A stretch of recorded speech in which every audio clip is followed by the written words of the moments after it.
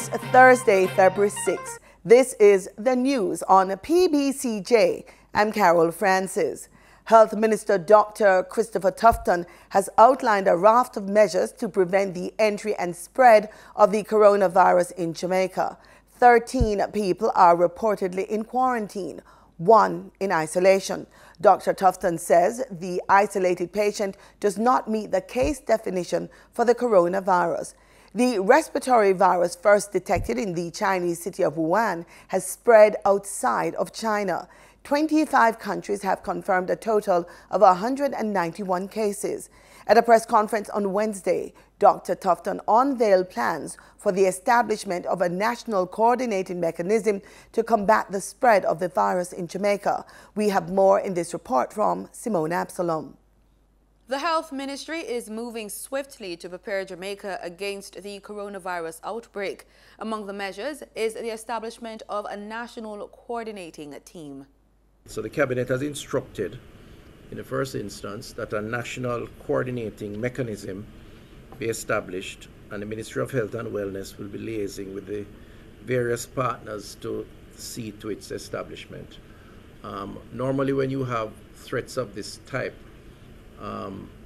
it is better to create a national coordination which involves multiple stakeholders, multiple ministries. More often than not, it is led by ADPEM, and that of course resides in the Prime Minister's portfolio. In addition to the usual port, health and immigration rules and procedures for aircraft and seacraft, restrictions on persons traveling from China to Jamaica have been implemented. The measures include the screening of travelers from China and urging people to postpone trips. Only Jamaican nationals, permanent residents, and those with marriage exemption will be granted landing privileges. All travelers will be subject to immediate quarantine and for a minimum of 14 days. And travelers who show any symptoms of the novel coronavirus will be put in immediate isolation. So just to say that it is not that we won't accept persons coming from China, but there are elevated restrictions on those persons coming from China. Clearly, our nationals cannot be disallowed, if you will, from coming to their home, to their country. And so Jamaicans will always be accepted, but they would be restricted in terms of their movement once they come in to the quarantine period. According to Dr. Tufton, each traveler from China will be assessed to determine the type of quarantine arrangement to be applied. The evaluation will be done in part with a special risk assessment tool. Those determined to be high risk will be quarantined in a government facility. Those determined to be low risk will be quarantined at home, and those quarantined at home will be followed up daily by healthcare teams at the parish level. Dr. Tufton warned against wearing medical masks. Wearing a medical mask, by the way, I'm told by the medical folks, is not recommended except for those persons who will be in close contact to symptomatic individuals. In fact, it may create a false sense of security that can lead to neglecting other essential measures such as proper hand hygiene. And again, the coronavirus causes severe acute respiratory infection, and the symptoms usually start with a fever followed by a dry cough. Most people are likely to fully recover, just as they would the flu. For the news on PBCJ, I am Simone Absalom. Jamaicans are being urged to get their flu vaccines. And that the flu really can affect every and anybody in any age group. However, children, persons with chronic illnesses, pregnant women, and the elderly are at high risk for complications from the flu. And these complications include pneumonia and blood infections. They are also reminded to practice good hygiene, including washing hands with soap and water and covering the mouth and the nose while coughing or sneezing. These hygiene practices are also important for the prevention of the spread of the coronavirus. And Health Minister Dr. Christopher Tufton is cautioning Jamaicans not to lose sight of the threat posed by dengue. Recently, we added 60 new motor vehicles valued at some $400 million to our fleet for the National Vector Control Program, 37 of them equipped with mounted foggers. And of course, we had our national dengue cleanup. And so far, we are pleased with the response to this additional effort and infrastructure that we have placed in the National Vector Program. We have actually renewed the entire fleet of the Vector Program. So, I mean, these vehicles would be serving every single parish, and the mounted foggers that are significantly more efficient than the handheld ones. They cover a lot more communities, a lot safer to operate in terms of the workers. They are new vehicles, so we should have no downtime. So we expect that certainly as it relates to addressing the mature mosquito threat, because that's what the fogging does. It kills the mature mosquitoes flying around. The country is well equipped to address in a more efficient way that particular threat, and we hope to see the results of that over time. A baby in China's epidemic hit Wuhan city has reportedly been diagnosed with the coronavirus just 30 hours after being born. According to Chinese state media, the infant is the youngest person recorded as being infected by the virus since it emerged late last year. CCTV quoted experts as saying it may be a case of vertical transmission, referring to infections passed from mother to child during pregnancy, childbirth, or immediately after. The mother had reportedly tested positive for the virus before giving birth. 30 youngsters from Kingston have been selected to participate in the Heart Trust NTA and Transport Ministry's driver training program. These sessions are slated to begin on February 12. The participants will get 25 one-hour lessons for the next 2 months. The lessons will include defensive driving and public passenger safety. Speaking at the launch of the program, Transport Minister Robert Montague said it would reform the transport sector. Over time, we will have a pool of certified professional transport agents who will be able to safely carry your children and yourself about your business as you take whether the bus or the taxi. We have to be more professional as we look at this industry. The Transport Authority and the Island Traffic Authority, ITA, have opened a satellite office and a retrofitted examination depot on Barracks Road in Savlamar, Westmoreland. In its bid to improve customer service and provide the public with greater access, it has partnered with the ITA to establish a one-stop shop for testing and licensing of public passenger vehicles and commercial carriers. The Savlamar Satellite Office is one of 3 such facilities established to extend the reach of the authority's services to the parish of Westmoreland. Restorative Justice Week is being observed from February 2 to 7 under the theme Supporting Peace and Unity in Our Community. Among the activities planned are a peace walk, youth forum, and island-wide sensitization sessions. Restorative Justice Program Coordinator Andreen Lindsay says the aim is to heighten awareness about the process. The week's activities culminates with the Restorative Justice Facilitators graduation today, February 6th. Registration is now open for the 7th Regional Platform for Disaster Risk Reduction in the Americas and the Caribbean. The event is slated for July 7 to 10 in Montego Bay, St. James, under the theme Building Resilient Economies in the Americas and the Caribbean. Registration is scheduled to close a month ahead of the meeting. Interested parties are encouraged to register early. The framework, which is the first major agreement of the United Nations post-2015 development agenda, details 7 targets and 4 priorities for action. Applications have already been received from interests in the Caribbean, Latin, and Central America. Prime Minister Andrew Holness has announced a March 2 by-election for Clarendon South Eastern following the resignation of Member of Parliament Rudolph Spencer in the House of Representatives. Nominations will be on Wednesday, February 12.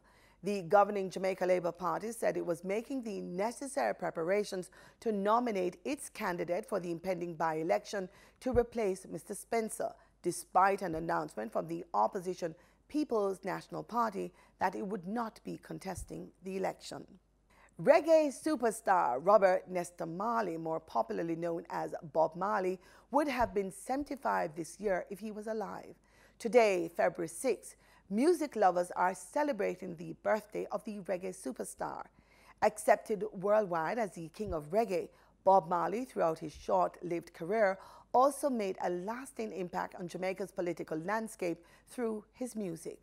In this report, Marlon Samuels take a brief look at the impact of Bob Marley's music on Jamaica's political landscape. Bob Marley using reggae as a vehicle of social protest and commentary, song of the need for equality and peace. He also used his music to diffuse escalating political tensions.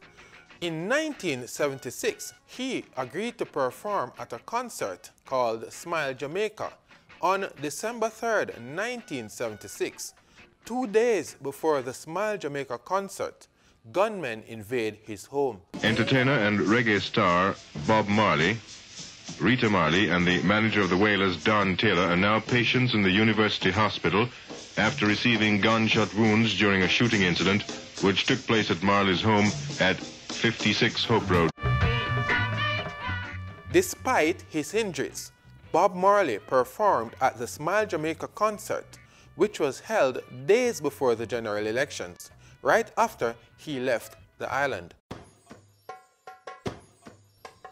He returned to Jamaica in 1978 to perform at another event designed to again diffuse political tensions. The event, called the One Love Peace Concert, was a powerful one for political unity and peace. Bob Marley took the hand of then Prime Minister Michael Manley and the hand of then opposition leader Edward Seaga and joined them in a show of unity and peace. He died May 11, 1981 at the age of 36 and was accorded a state funeral. As the cortege traveled from the National Arena, many Jamaicans lined the streets. The procession wended its way through the streets of Kingston before traveling slowly through Spanish Town. All along the route, people came out of homes and business establishments to line the streets. Others abandoned their daily chores to secure vantage points to get a glimpse of the funeral procession, which made its way over Flat Bridge onto his final resting place in 9 Miles, St. Anne, the village where he was born. Bob Marley died from cancer 39 years ago, yet one can still see the intricate weaving of his music on politics in the rallying cries of people fighting for freedom and equality all over the world. His music also encourages listeners to emancipate themselves from mental slavery. Reporting for the news on PBCJ, I'm Marlon Samuels. In this week's Culinary Trails, our reporter Simone Absalom is checking out the vendors in the vicinity of Ward Theatre in downtown Kingston.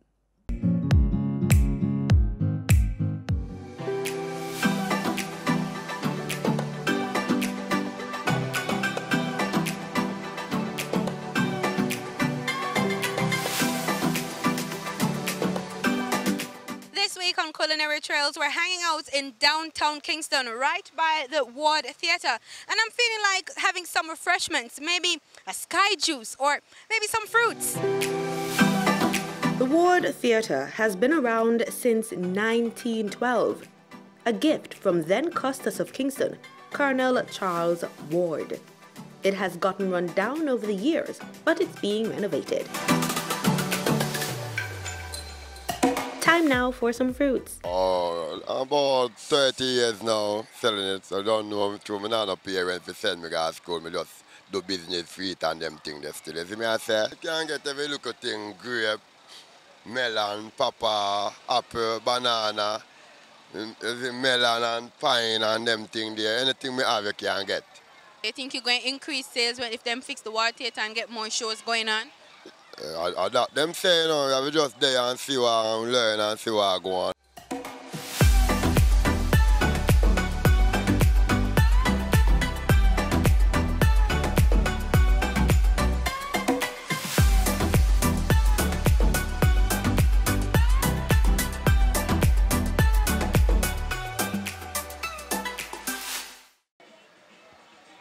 if you're downtown and you feel like you want something refreshing, you can come and check out this spot right here. Tony, he's right nearby the Ward Theatre. You can check him out and taste some of his delicious sky juice.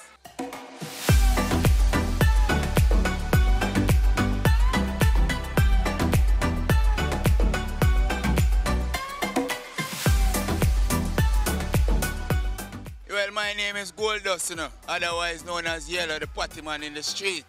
Whether the rain or fall or the sun or shine, we have to look the money.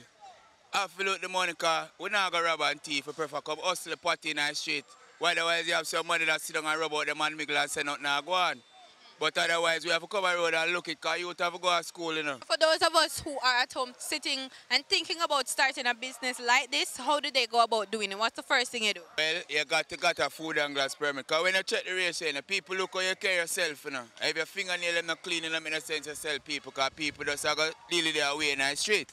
So you have to care yourself straight up in the street. If you're clean, you're clean. If you're dirty, you're dirty. Well, I know everybody can start this business as simple as you see it, you know, because it's rough. When party get cold, what you going to do with it? So you have to quick and fast in the street to start this business.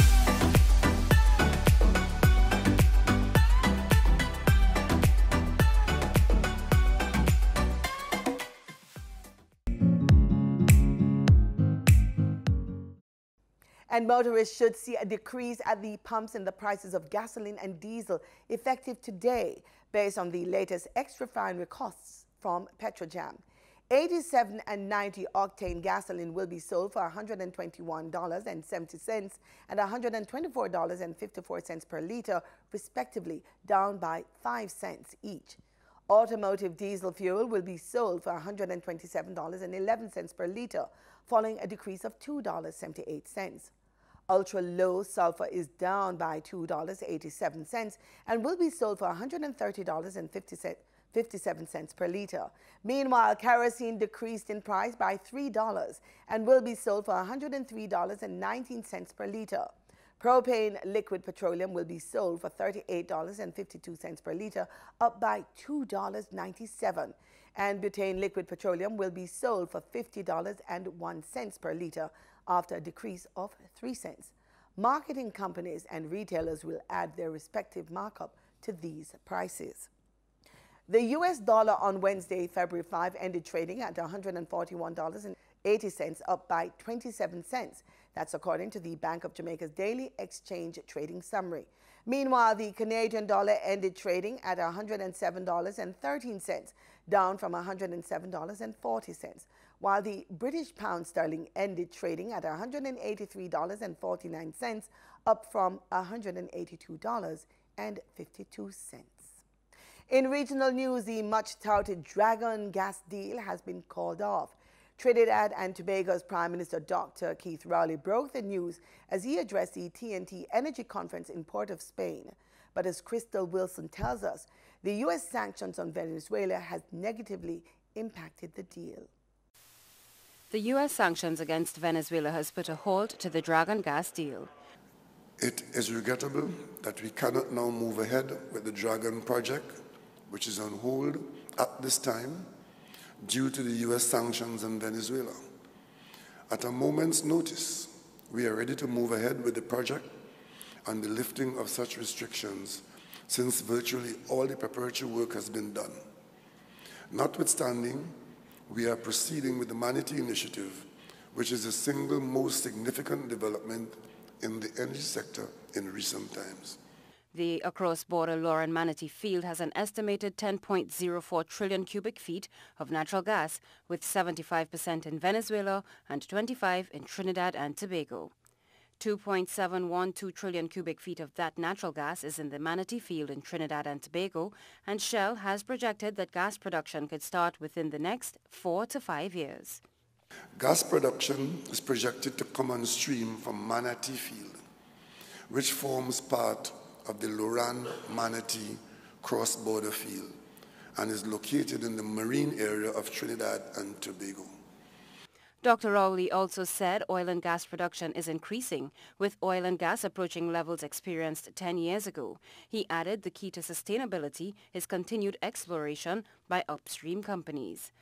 The government of Trinidad and Tobago has for the last 2 years opened and encouraged discussions among all the stakeholders in the LNG business with the aim of protecting the future of the industry for all investors in it, not the least of whom are the people of Trinidad and Tobago. The Prime Minister was the keynote speaker at the Trinidad and Tobago Energy Conference. There, he also said that subsidiary companies of Petrotrin, Heritage Petroleum and Paria Fuel Trading Company have recorded close to $1 billion in profits. Crystal Wilson, TTT News. A Guyanese medical student that returned to the island on Wednesday from China via Suriname has been placed in quarantine. We get the details in this News Source Guyana report. A Guyanese medical student who returned from China via Suriname last night created mayhem at the Diamond Hospital after she was taken there from the Cheddi-Jagan airport to undergo an evaluation and additional screening as part of the protocol to deal with the coronavirus. News source understands that a medical student and her relatives hurled insults at the medical team on duty as the young woman feared being placed in quarantine. She reportedly showed no signs of the virus, but the medical team carried out the various protocols that are in place. The woman was allowed to leave the hospital and is likely to be monitored at home. The Diamond Hospital and the Georgetown Hospital are the two identified medical sites in Guyana being used for screening and monitoring of suspected cases. When contacted today, the Director for Regional Health Services, Dr. K. Shako, referred all queries to the Chief Medical Officer. The Chief Medical Officer, Dr. Shamdeo Persad, told News Source that he has not received any report of any incident at the Diamond Hospital, although he admitted that the passenger who arrived last evening would have had to undergo some screening. He revealed that there are 9 persons who are currently under home monitoring after they arrived in Guyana from China. Those persons would have had to in transit in other countries before reaching Guyana. Dr. Persad explained that once someone arrives and is screened at the airport and shows no signs of the virus, their information will be taken and they will be monitored at home. He said although there are 9 persons currently under home monitoring, they are not considered suspects for the coronavirus. He said there are no suspects for the virus in Guyana and further explained that strict guidelines are being followed in keeping with advice from the World Health Organization. Dr. Persad said among those being monitored are Guyanese students who have opted to return to Guyana from China following the outbreak of the coronavirus there. There are a number of Guyanese scholars studying in China. The government has made a decision that it is best for them to remain in China and follow the medical advice of the Chinese government as they address the outbreak of the coronavirus. Guyana has closed down its embassy in China as the country remains fearful of the further spreading of the virus that has claimed close to 500 lives, with more than 2,000 persons being hospitalized in China. While many airlines that fly between the US and China and the UK and China have scaled down those flights, many others are still operating. Some medical professionals are calling on the government of Guyana to release more detailed information concerning the restrictions on travel from China and the quarantining of persons who may be returning from China in Guyana, even though they may not show signs of the coronavirus. The Ministry of Public Health has since launched a public relations campaign to raise more awareness on the coronavirus. And staying in Guyana, the Guyana Elections Commission, Gecom, says that plans are well advanced for the March 2 general elections. This comes more than a year after the main opposition People's Progressive Party successfully tabled a motion of no confidence in the coalition government of President David Granger. We get more in this report from News Source Guyana's Gordon Mosley. The Guyana Elections Commission has indicated that its preparations for the upcoming elections are well advanced. The ballots will be arriving in the country tomorrow, and the Commission has already identified more than 2,000 polling stations that will be used for the elections. Chief Elections Officer Keith Lowenfield. As it relates to the establishment of our offices, the ROs, the DROs, we're moving towards the appointment of staff that are required. We have engaged the police in establishing ballot stations. Our ballots will be here on Thursday the 7th, and all the concomitant activities relative to the arrival of ballots, we'll be treating with those. So as far as our arrangements go, we are at a safe place. Polling stations, private public. We have 2,352 polling stations. inclusive of private residences. The final voters list has already been published on the Gecom website and will be posted across the country soon. Voters are being encouraged to check the list. Meanwhile, more observers have started to arrive in the country. Officials from the Carter Center of the U.S. are in Guyana with an advance team and have been meeting government and opposition officials and will be meeting the political parties soon. Today, the officials met with the Director General of the Ministry of the Presidency, Joe Harmon. In sports, we kick off with football. Jamaica Football Federation's General Secretary Dalton Wint says his association is counting on the experience of newly appointed head coach Xavier Gilbert to lead the national under-20 women's team to a historic berth at the FIFA Under-20 Women's World Cup. The Under-20 Reggae Girls are scheduled to compete in the final round of CONCACAF qualifiers, which will be held in the Dominican Republic from February 22 to March 8.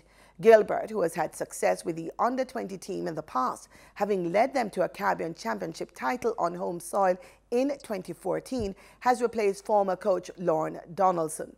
Former national player Tashawn Vincent has been appointed as Gilbert's assistant. And that's our package. Join us again tomorrow, same place, same time, for more news and sports right here on PBCJ, the People's Station.